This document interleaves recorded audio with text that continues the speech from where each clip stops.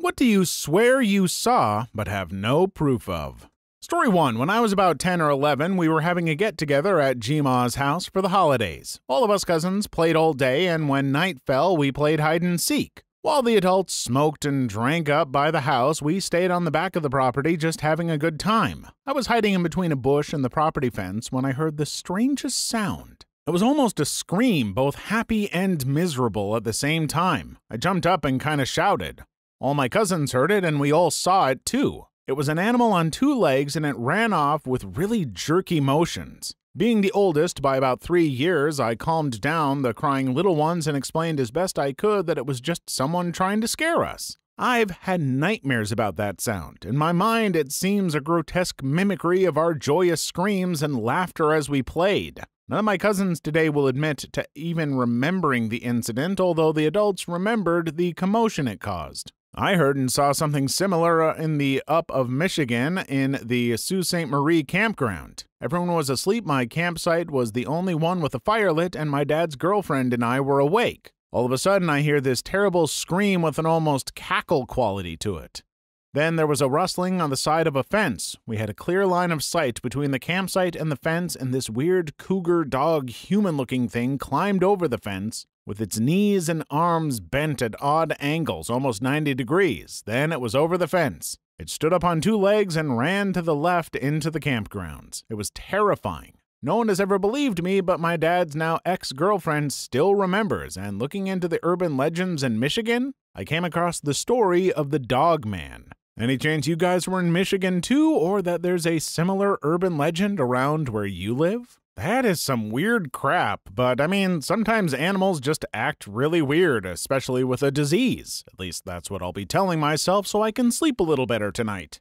Story 2. My friend and I were watching basketball in the early days when Charles Barkley was a panelist. He was apologizing for calling a team midget and saying that he now knew it was offensive. But as they were going to a commercial, we both heard him say over a hot mic, "Besides, they shouldn't hate me, they should hate God." My friend and I were amazed and convinced he would be fired, but not only did we never hear about it again, the clip doesn't even exist online anywhere. It's as though we had a double delusion. Funny enough, yesterday I was reading a thread about satellite TV. Back in the day, you could pick up the satellite feeds that broadcasters sent to local TV stations. Like if NBC was covering a basketball game, they'd have a satellite truck set up at the arena beaming up to space. The satellite would then beam that down to Earth so that your local NBC station could pick it up and transmit it across its broadcast area. It was then up to your local station to then put in advertisements during breaks and whatnot. However, if you had a big dish satellite, you could sometimes pick up those raw feeds. Supposedly, you'd end up hearing the commentators just BSing, the cameraman aiming at random things, etc. Story 3. I was having a secret smoke one night, and when I was finished, I went to put the ashtray in my hiding place on top of a high cupboard in my kitchen. Instead of getting the footstool, I was on my tiptoes and stretching up to put the ashtray up there when I lost my balance and the ashtray slipped out of my fingers and fell down to the floor. I ducked out of the way so I didn't get covered in ash or get hit by the heavy glass ashtray, and I heard it hit the ground behind me loudly and then clatter as it rolled. I sighed as I knew I'd have to clean up ash from the floor and was annoyed at myself for being clumsy. But then when I turned around to where I had heard it land, there was nothing there. I honestly spent about 30 minutes looking all over that kitchen for the ashtray or even a trace of ash on the floor, but there was nothing. It and its contents had simply vanished into thin air. I went to bed totally freaked out that night and had another look the next morning, but it was still gone and I've never seen it again since. I feel like I've heard this one before, but all I can say is that the most unbelievable part of this story is that this person would think an ashtray in the kitchen wouldn't be caught on to pretty promptly. Smokers, I know your sense of smell doesn't work as well as the rest of us, but I promise that ashtray wasn't a secret. Story 4. Late to the party, but I'll post my story. When I was about 7 or 8, I was at my grandmother's house in West Virginia to spend the night along with my brother and sister. It was Friday night and we were watching old school TGIF. There was a knock on the door and I jumped up to answer it. My grandma was in her bedroom and didn't hear it. I wasn't supposed to answer the door by myself, but I really liked to do it. I opened the door and no one was there. I stepped out and looked to the left and right. To the right, beside the door, my grandma kept a small table.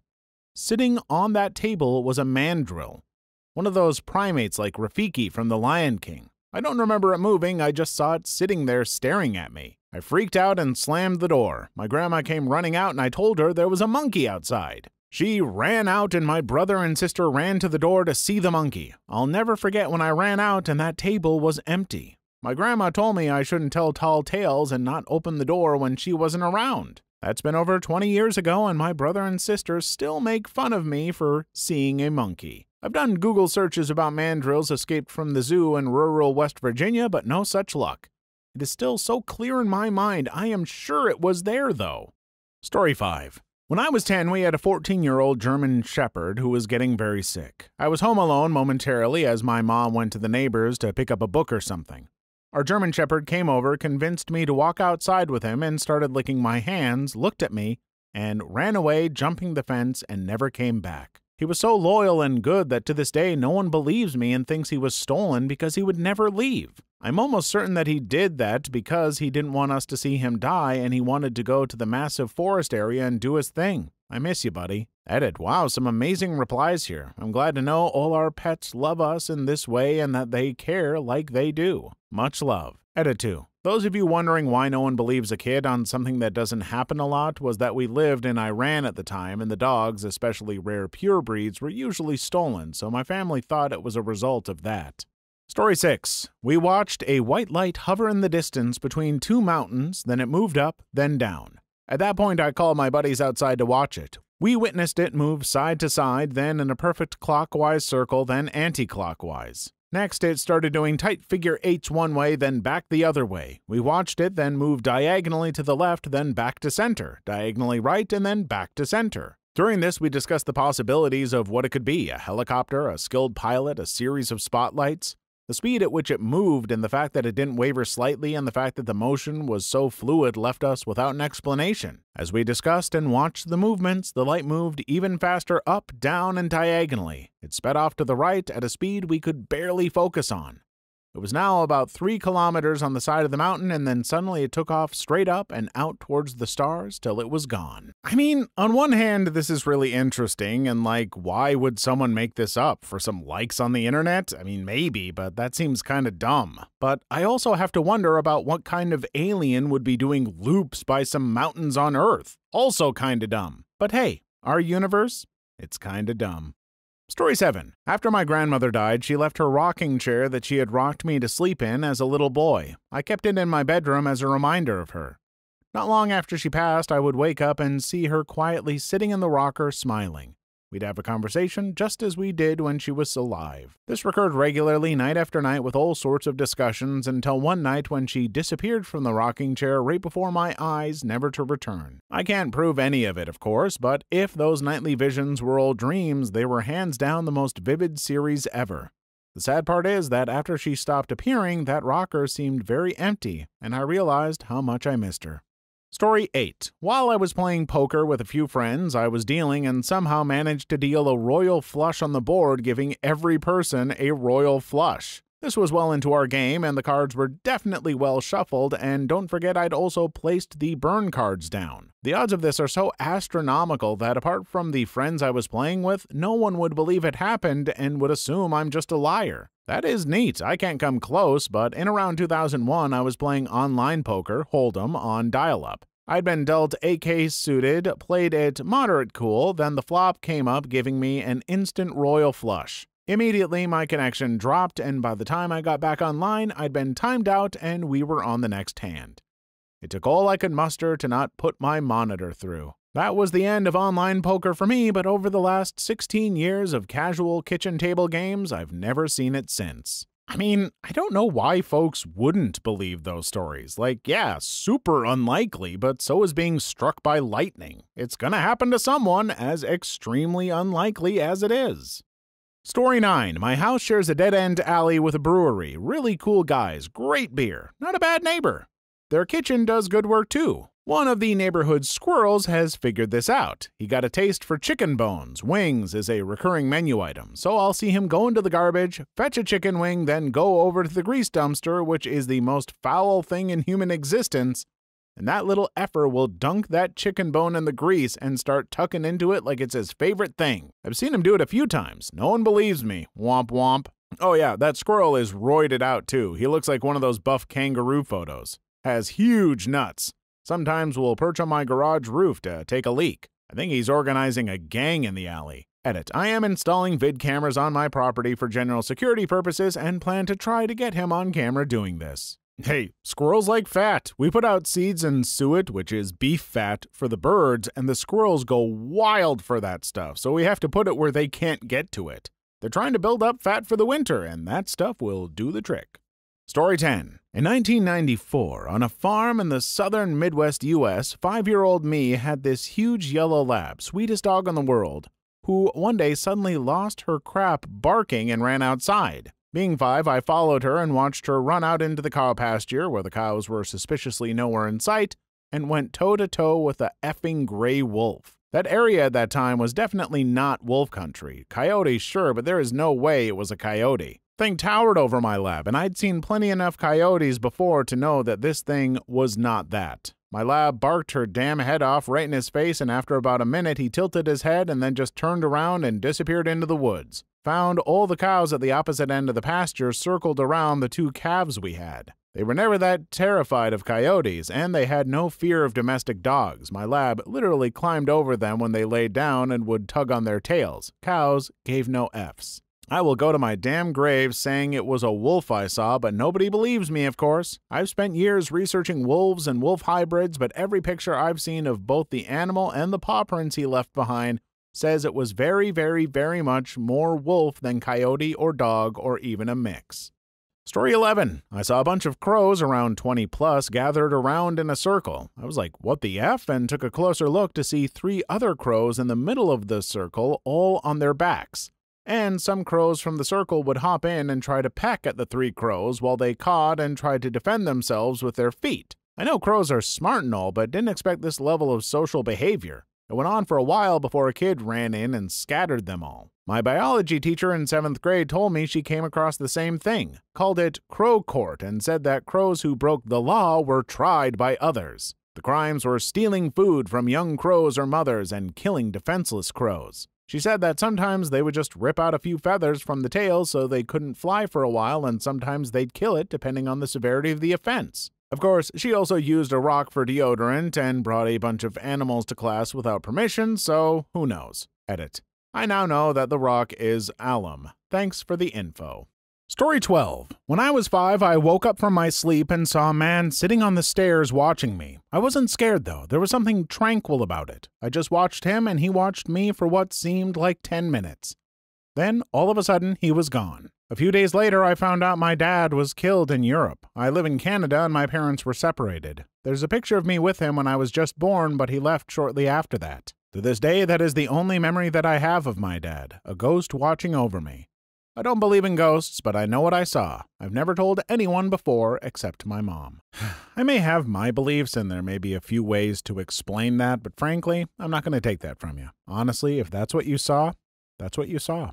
Story 13. When I was about 10, they started putting missing children on milk cartons. Every morning for a while, I was looking at this boy's face on the side of the milk while I would eat my cereal. Then one day a car went down my street while I was playing outside, and there was a boy in the back seat with his face up close to the window looking out. I'm 99% sure it was the boy from the milk carton. I told my parents, but they didn't believe me. Something similar happened to me. I was 5 to 6 and was playing outside with other kids.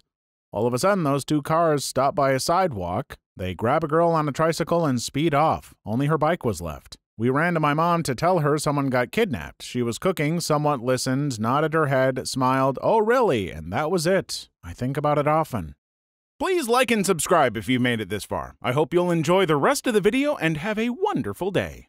Story 14. UFOs. I don't mean I think I saw aliens. I mean on several occasions when I was younger, my parents and I saw various flying crafts that we could not identify as any current technology. My money is on secret military tech. Edit. This post prompted me to look into it. I think I have identified one of the UFOs as a B-2 Spirit or some similar kind of stealth bomber, seen at midnight flying low over a county road in the middle of nowhere. England, sometime between 1997 to 2002. Scared the crap out of us as it flew straight over our car, seemed like only a meter or so above us, just a black triangle covered in flashy lights like it was going to abduct us before disappearing. Another one could have been sort of a rare kind of weather balloon, forgot the name, but it looks weird as F. As for my third UFO, yet to identify it.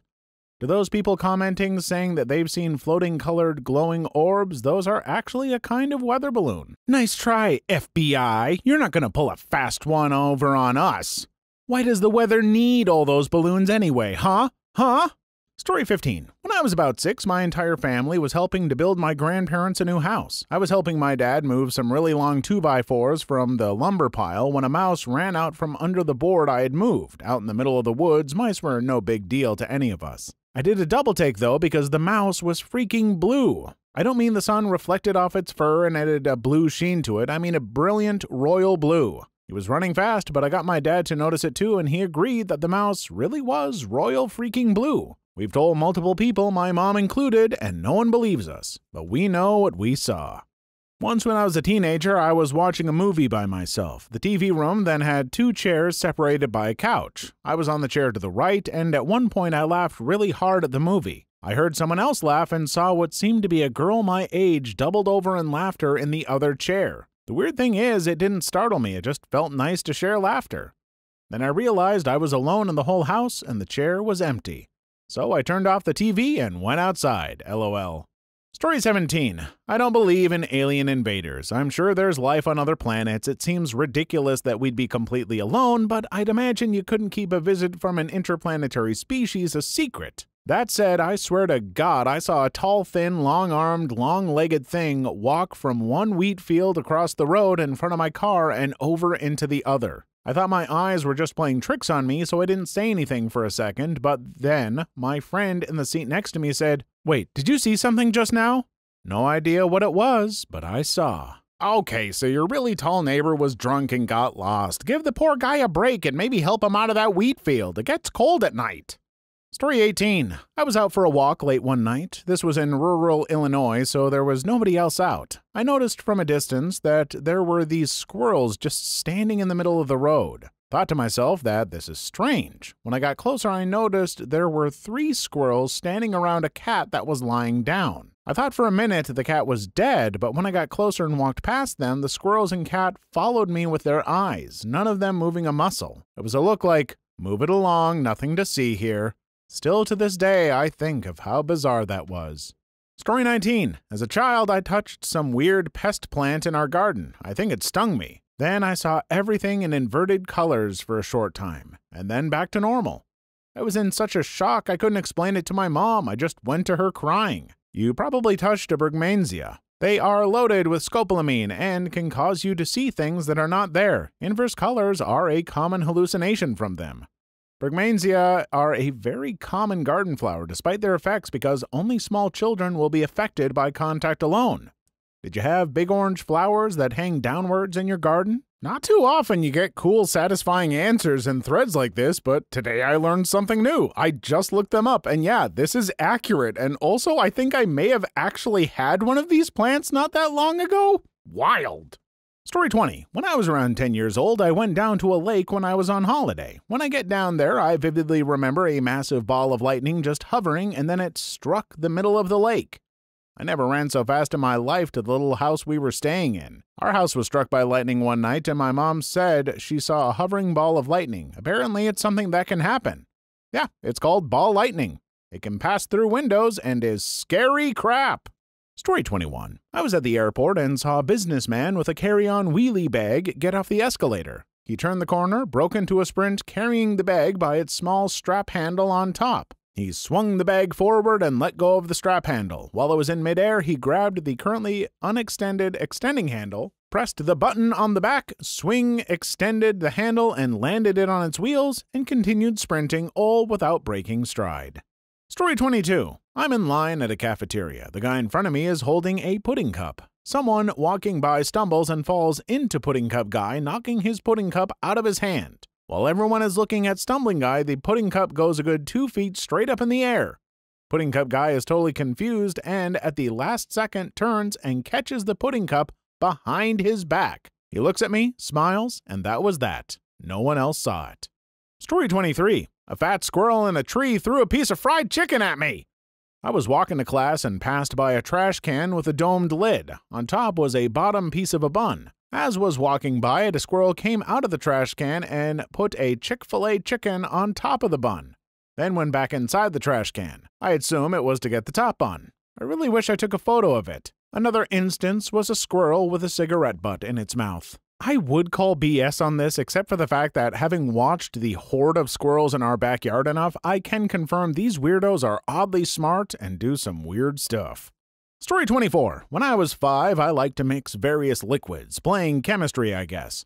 My grandma let me play with all her bathroom stuff. I mixed her shampoos and creams and cleaning products, etc. I just realized now this might have been dangerous if I had mixed ammonia and bleach, for example. I swear I created a white liquid that produced a single black bubble that would come to the surface and pop at a regular interval. No one believes me, or maybe no one cares. I guess it's not that cool. Story 25. One time when I was really young, maybe like 10 years old, I came home after school and was making myself a salami sandwich. I pulled the bag of salami out and took out 2 slices. I smacked the 2 slices together and suddenly they became one. I tried my hardest to separate them, but there was no seam or anything that I could split them up with. I even showed it to my mom, but not a single person believed me when I told them. I had fused 2 pieces of salami together. Hey, look who finally beat Jubilee for worst mutant power. Story 26. A chameleon escaped from a bag when my friend was giving it to me, and it leapt into a big pile of snow. I looked around for it for a while but couldn't find it, so I gave up. Several weeks later, the snow all melted, and I was out there and found the lizard partially frozen to the ground. I peeled him off and put it in one of those little plastic tanks and sat it by the radiator in my house. Within an hour or two, the lizard was hopping around the cage like nothing ever happened. It lived for several years after that and was known to my friend and I as Jesus, the Resurrection Lizard. Story 27. I was at the Shedd Aquarium in Chicago. I walked up to the cuttlefish tank and for some reason all 20 or so of the cuttlefish rushed over to me. It was a big tank, maybe 10 feet long. I walked the length of it and they followed me. I walked back and they followed me. A few other people saw and tried it themselves. But alas, the cuttlefish only had eyes for me. My best guess as to the cause was that the guy who feeds them is my doppelganger. Story 28. When I was about 12, I was riding in the back seat of the family car. I looked over and the car next to me had 3 people sitting in front. This was in the 1980s, and it was a man, woman, and man, in that order. At the stoplight, the woman leaned down and the 2 men leaned in and started making out. This was the first time I had seen anything like this. I was so dumbfounded, I couldn't even tell my family. Story 29. When my grandfather died, God bless his soul, my 12-year-old self was quite upset. I asked my dad for 2 dimes. I know it's odd. I put one in his breast coat pocket and held one myself. Years later, my whole family had been finding dimes everywhere in random spots. They attributed this to Grandpa looking over us, kind of turned into a thing. On that token, my dad forgot about the double dime I requested at Graham's funeral. I brought up what happened at family dinner recently, and they think I made it up. Story 30. A man dressed as a Confederate soldier walking down my street as I was heading home from work. There was a school bus coming, and he stopped on the other side of the road as if to let the bus pass before crossing, and I stopped at the stop sign. We looked at each other, the bus passed, and then he was gone. So, you saw a Civil War reenactor get onto a bus to go to a Civil War reenactment. I mean, maybe I'm missing a detail here, but I think I've solved the case. Or I'm just getting tired and am being a butt. You decide. Story 31. I slipped on icy stairs last winter and swear I saw my own butt crack as I fell. No one believes me. Please leave your story in the comments. I would love to make a video on them in the future. Also, don't forget to like and subscribe.